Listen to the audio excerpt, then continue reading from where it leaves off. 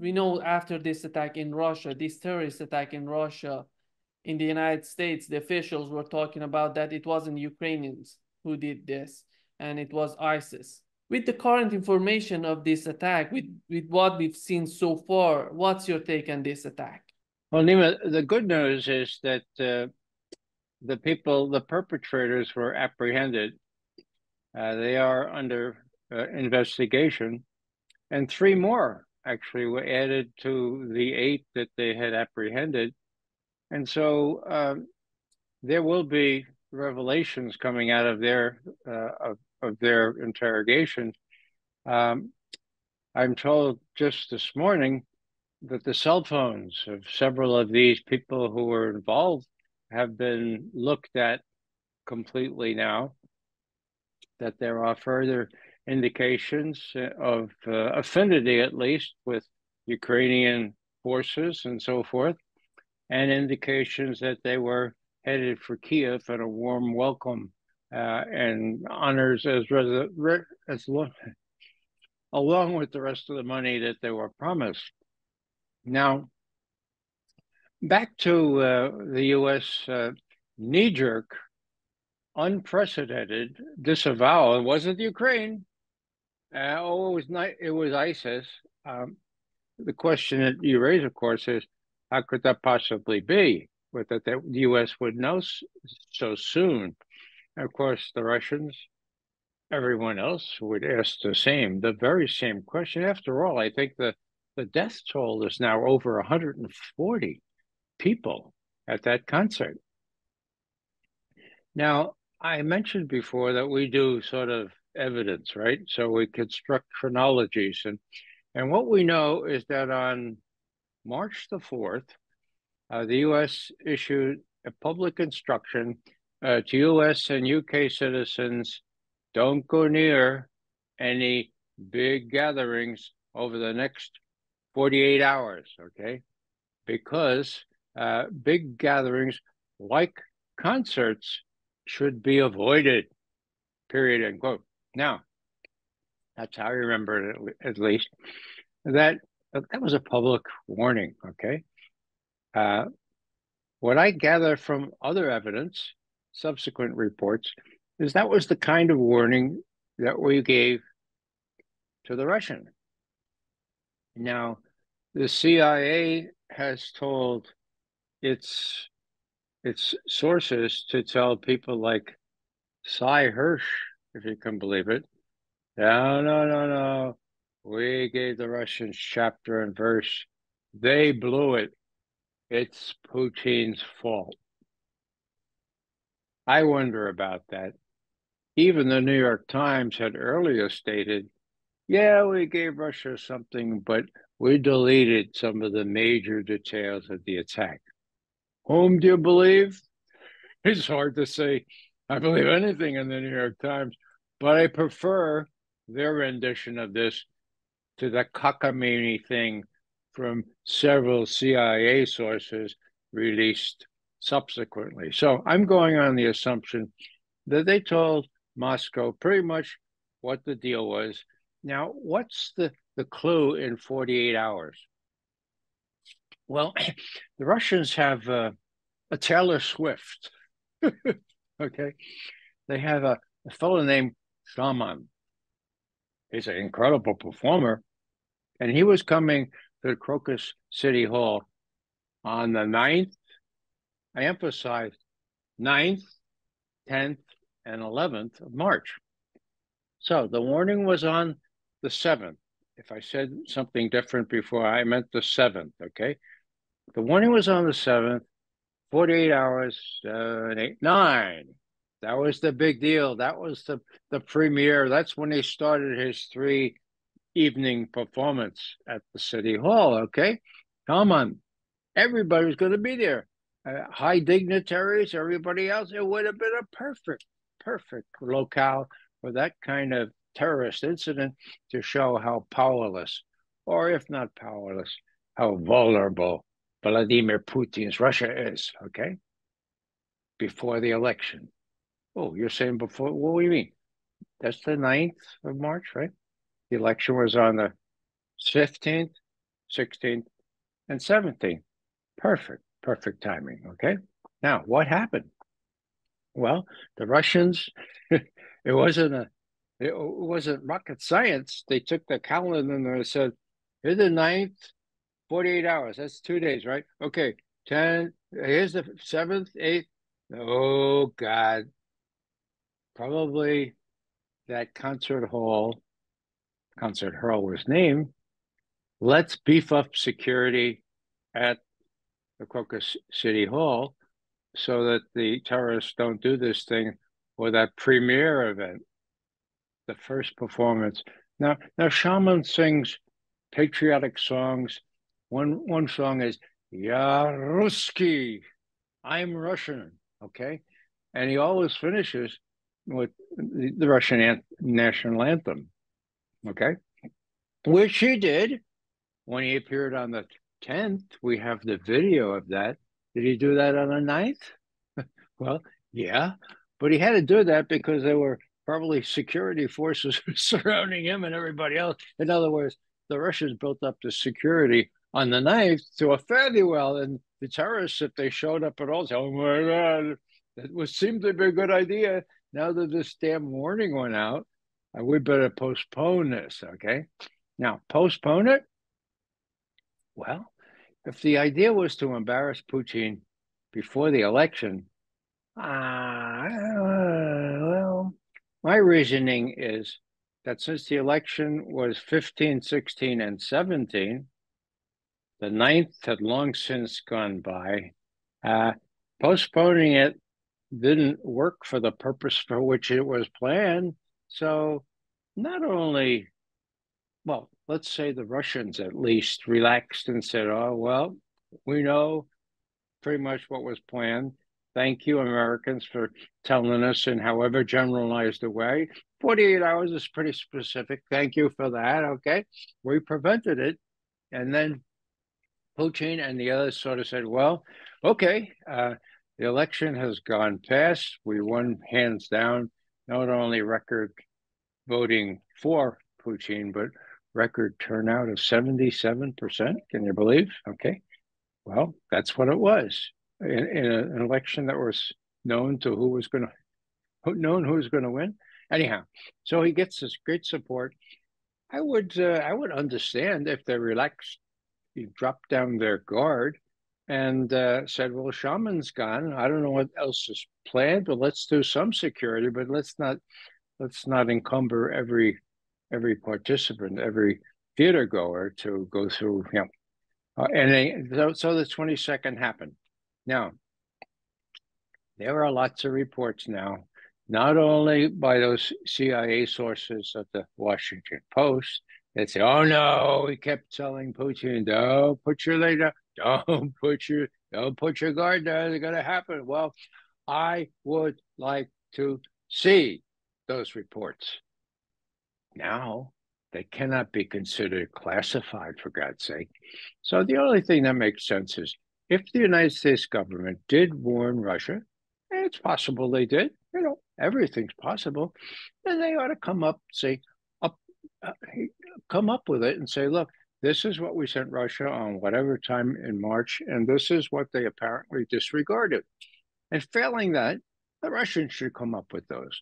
Now, the Russians are less likely to believe, to be believed, but there has to be some sort of tangible reporting on this.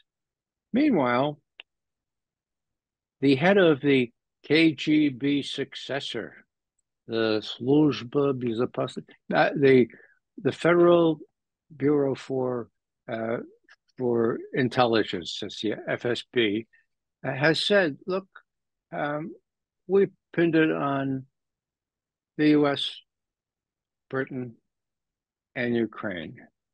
I told that to a little gaggle of reporters in a corridor. Was that a mistake? Doesn't make a mistake. That was planned. Did Putin authorize that? I suppose so. Does Putin believe that? I think it's very likely that Putin does believe it. Why is Putin so restrained? Well, he's not restrained. He's blowing out the power grid in Ukraine. Putin will not be provoked into doing things that he doesn't really need to do, like answering terrorism with terrorism or taking off after some embassy in the West. He doesn't need to do that. All he needs to do is proceed in a very gradual way, attrition, they say attrit, until he's given Ukraine a total defeat. Now, this brings us back to that calculus that the U.S. makes. Let's say a total defeat is clear this summer. The U.S. election is clear this fall. What does Biden, what does Blinken, what does Jake Sullivan, what do the military officers around these folks decide to do? They have no options, none. If they send the most sophisticated weaponry to Ukraine, there are no Ukrainian people equipped to use it. NATO troops would be needed, whether severally from the various nations or from the US only, or from France only, or so these steps are being kind of raised up on the flag now to see if anybody salutes, is the expression we use in the US. Would that be possible? Yes, it would be possible because these people have this great personal incentive not to lose the election. Okay. So I don't know what's going to happen. What I do know is that you can pretty much count on Putin to proceed in a gradual way, not to be provoked in such a way as to endanger the gains that he has already made against NATO and against the US. And the only thing that can possibly reverse this would be the use of nuclear weapons, not by Putin. He doesn't need to, but by the US or NATO. Now, are there signs that that's planned? Yes, there are signs. From the negative side, Putin raises occasionally this notion, please don't forget that we have nuclear weapons.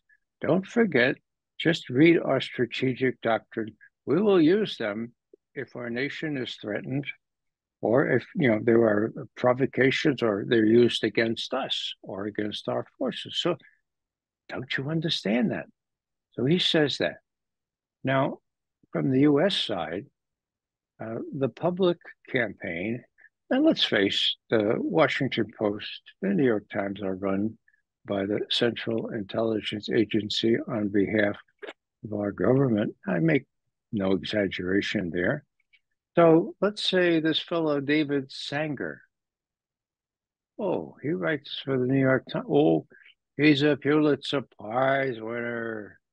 He got a Pulitzer Prize for reporting on Russiagate. He and several other teams. Great reporting. In retrospect, it seems that it was all wrong. It seems that it was all fed to him by the CIA. But it was great reporting. So it was wrong. Do they have a way of retracting the Pulitzer Prize? No, they don't. I mean, it was wrong.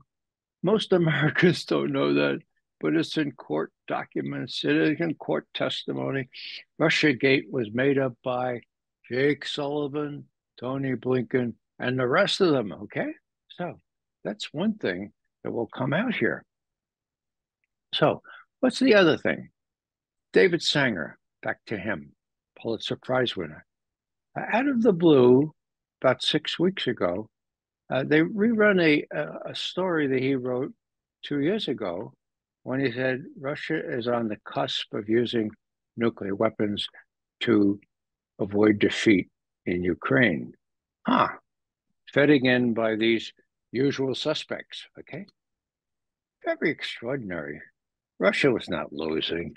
There was some thought in the West that Russia was running out of ammunition, that Russia had no indigenous capability of providing the ammunition that they're losing in Ukraine. But those were people, those were fairy tale people. I'm sorry.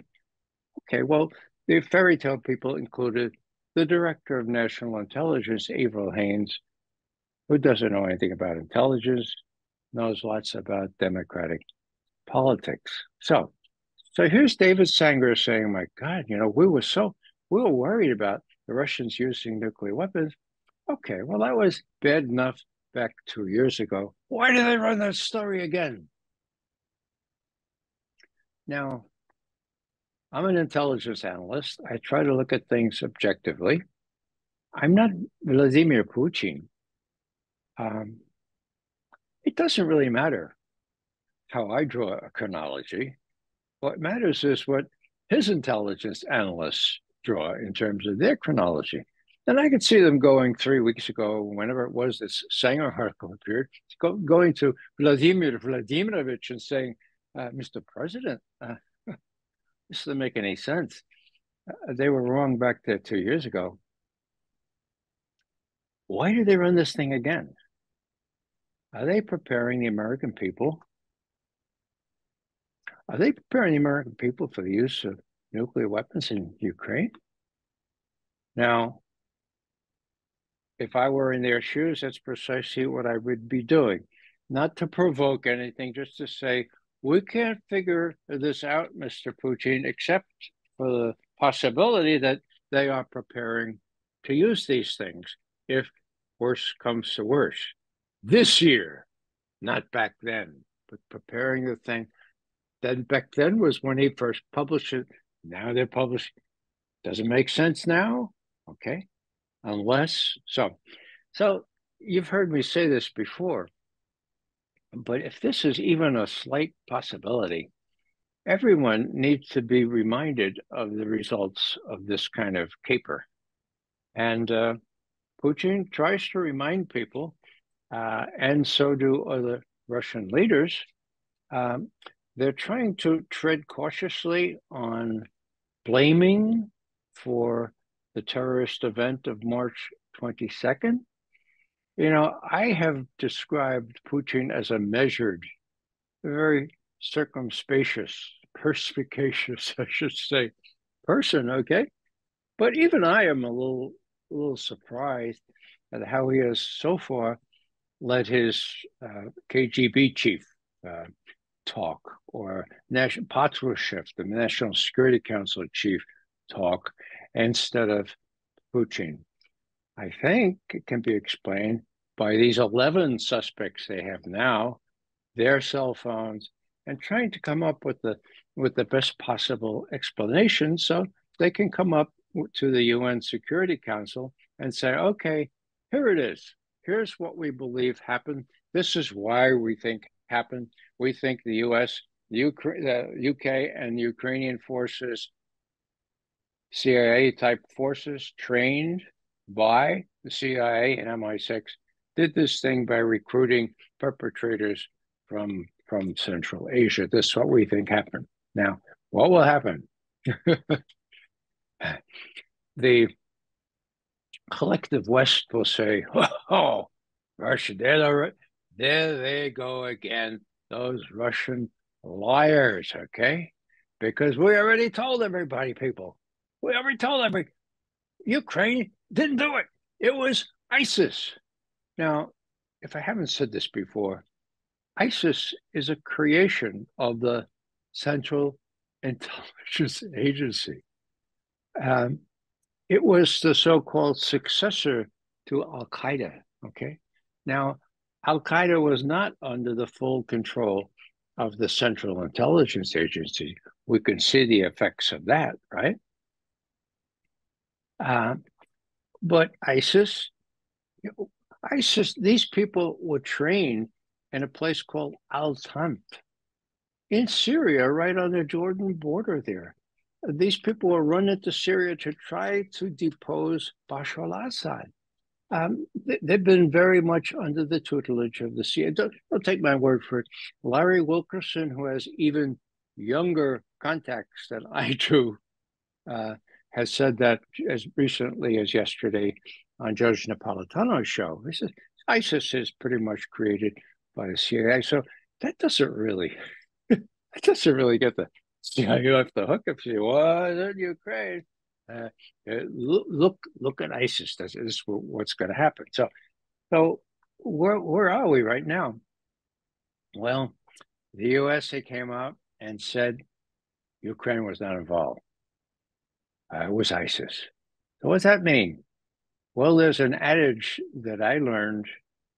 Wow, I learned back a decade or two ago as a result of the KAL 007 shoot down. I think it's so illustrative, Nima. If we have maybe take 4 or 5 minutes, will we have that for me to adjust those details? Yeah. Okay. So I would just parenthetically mention that I was on active duty with U.S. intelligence precisely at this time. The time was 1983.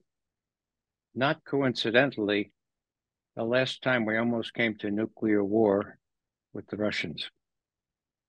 To set the stage, the people who came in with President Reagan thought that the Russians were evil incarnate, that we had to do them in, and there was no ruse that we could choose that would not be justified by putting an end to what Ronald Reagan that year called the evil empire.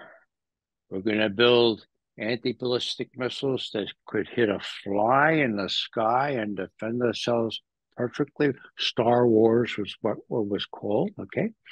And we could threaten the Russians left and right. Now, that was the atmosphere.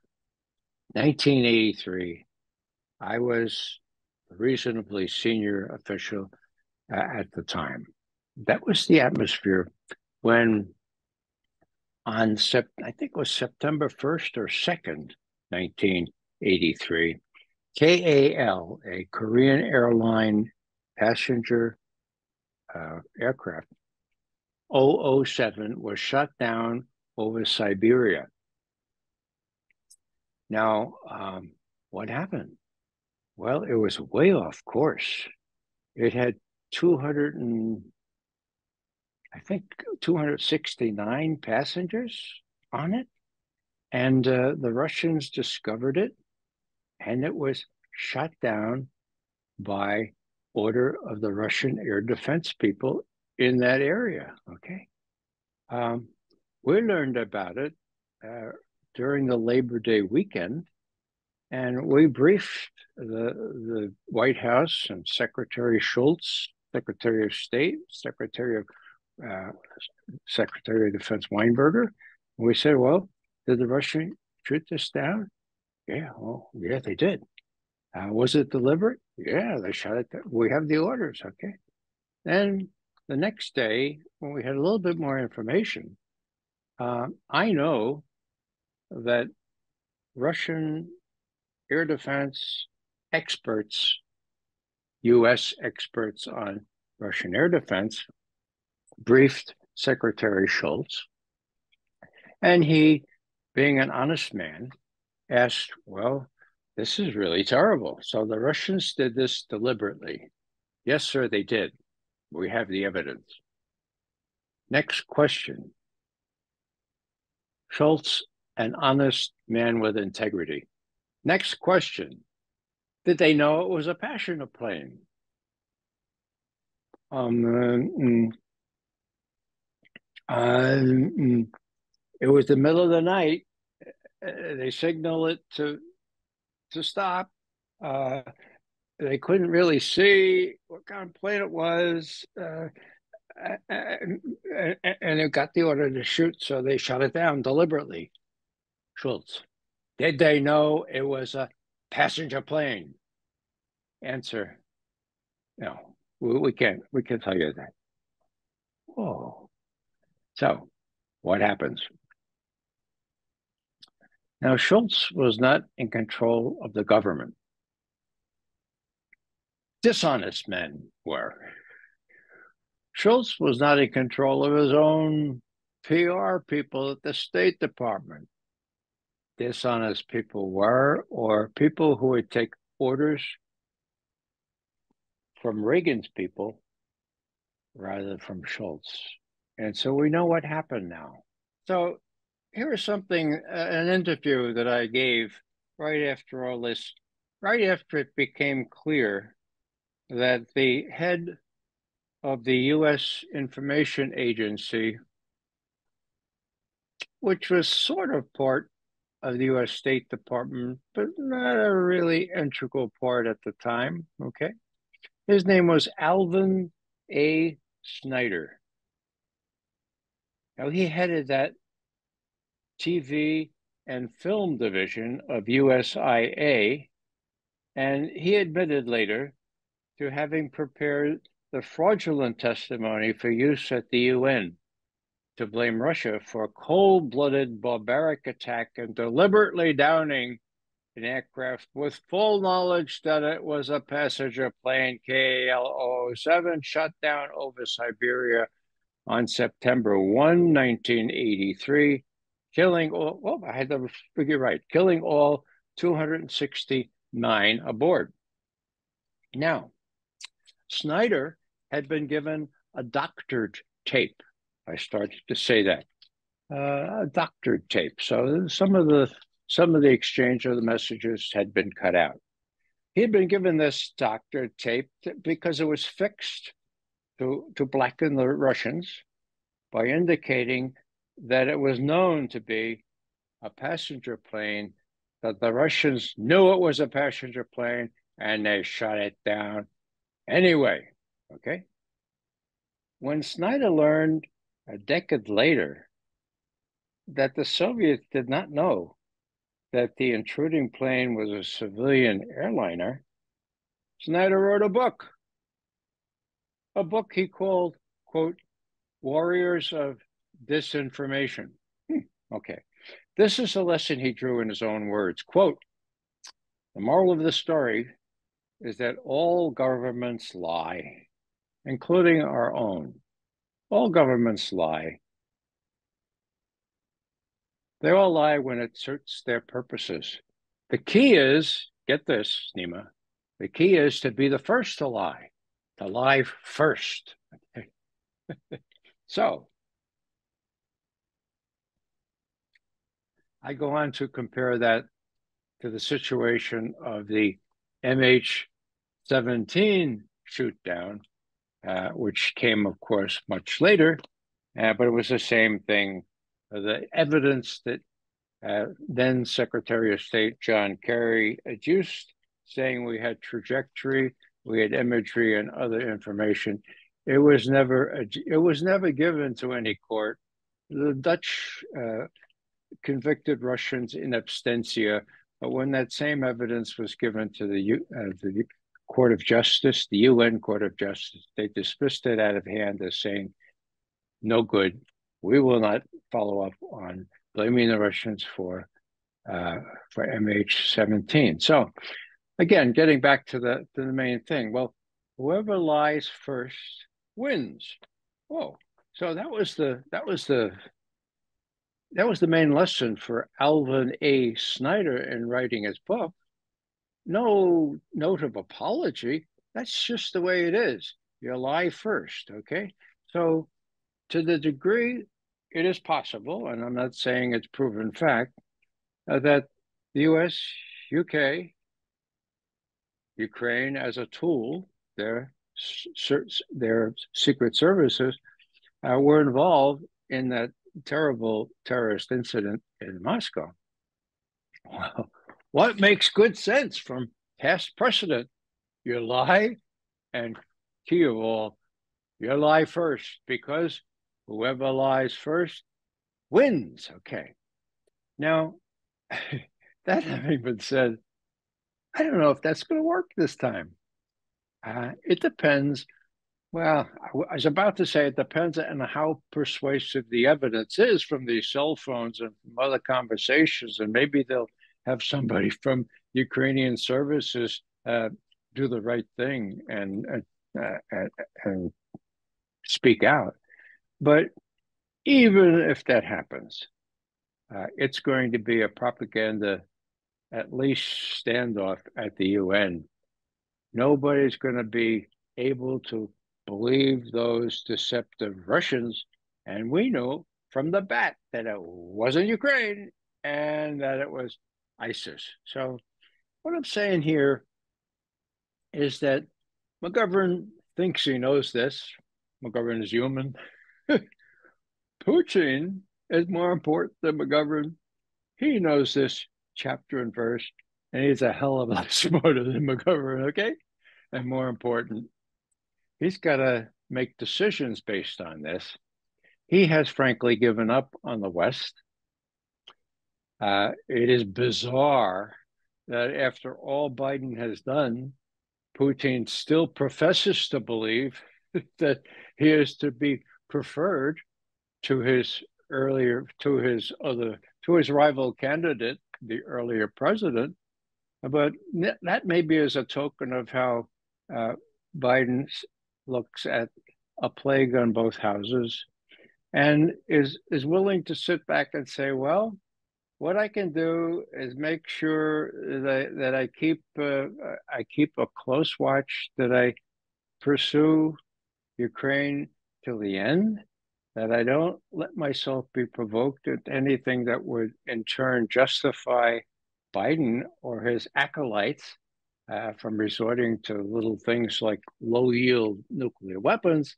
And by, whatever happens in the election, the truth on the ground will prevail. Ukraine, unless they work out some sort of sensible arrangement, will be neutralized, and we'll just proceed from there. But meanwhile, I can't count on any sensible reactions from Washington, and not only Putin, but Sergei Lavrov, very long-serving foreign secretary, who knows more about Ukraine than anybody else, has said precisely the same thing.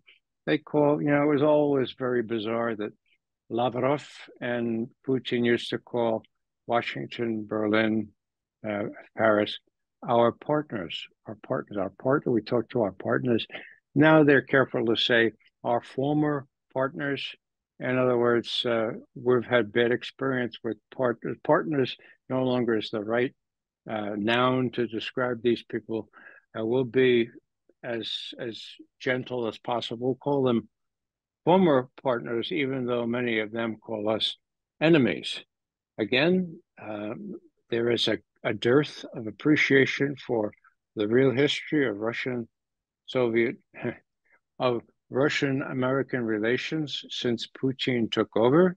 There was a blossoming in 2013 when Putin pulled Obama's chestnuts out of the fire and said, no, you don't have to make war on Syria.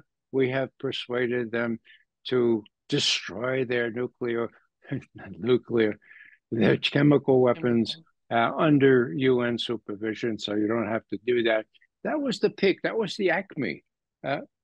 Putin, as you know, then talked about increasing trust. Well, that was September 2013. Give the neocons 6 months, and you have the key in Kiev in February 2014. End of increasing trust, decreasing trust, and a plummet in relations to a very dangerous point. I mentioned China before. We now have China and Russia arrayed against the United States.